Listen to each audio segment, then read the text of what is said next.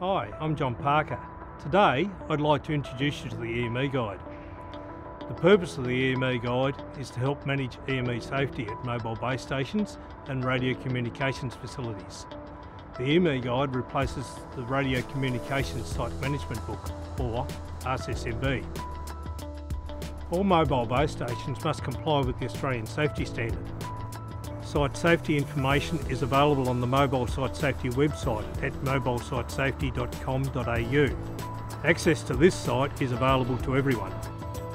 Building owners and facility managers can also access site safety information via a login to the Radio Frequency National Site Archive, or RFNSA, at www.rfnsa.com.au.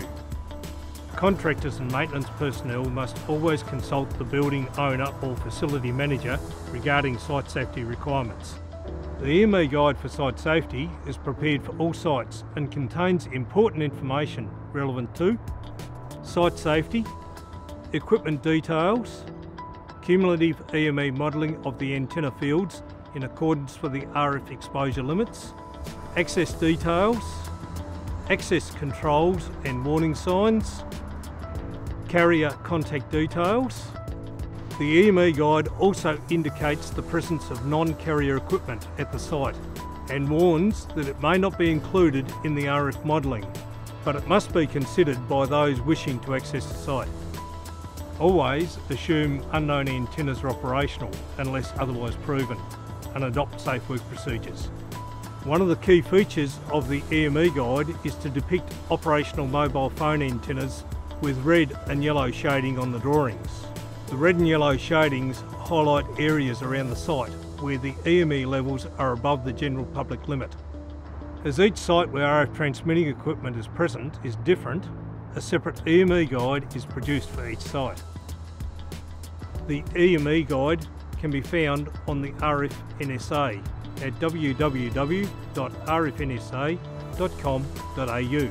You can search by site name or site number.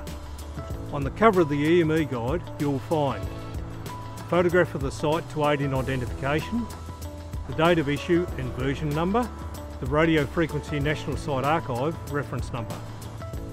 On the next page, you'll find a general overview of EME exclusion zones. On page 3 of the EME Guide, the summary of the site access controls and site safety signage is provided, along with a list of the safe work procedures to be adopted at the site. This page also provides a list of contact details for all carriers and other radio service operators present at the site, along with antenna reference numbers. Page 4 sets out the contact details for the site owner and manager and provides additional links to where you can find site safety information. The following pages provide exclusion zone drawings. The drawings consist of both plan and elevation views of the site indoor structure.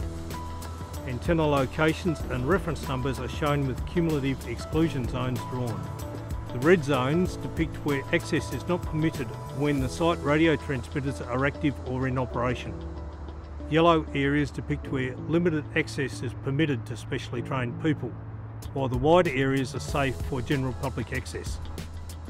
The final section of the EME Guide sets out the equipment list, which is a list of the site radio transmitting equipment that has been assessed in the exclusion zone drawings shown in the EME Guide.